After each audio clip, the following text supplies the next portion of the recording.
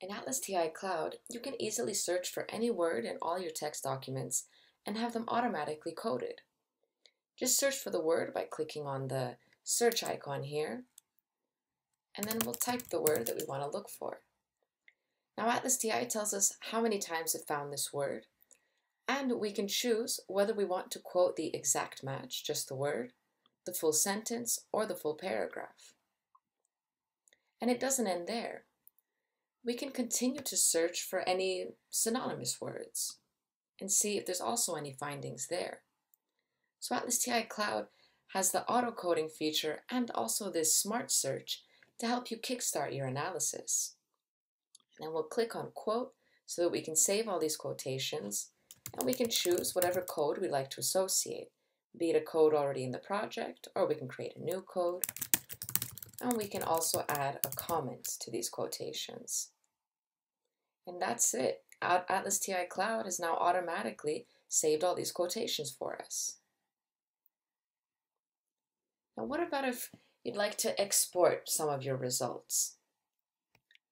Let's take a look at the Quotations Overview page. So we can see all of the quotations from the project and all their associated codes and if they have any comments written. Now we can easily search for quotations by either searching for any text. So as you type, then ATLAS.ti will show the quotations in which that word appears. Or we can search for quotations based on their codes. So if we only want to see quotations of certain codes, we can set the filter here. And then if we want to export these quotations, we'll just click here to download our quotations in CSV format. Now what if we would like to export some of our codes? So in the Codes Overview page, again we can search for codes by typing the name or by applying filters.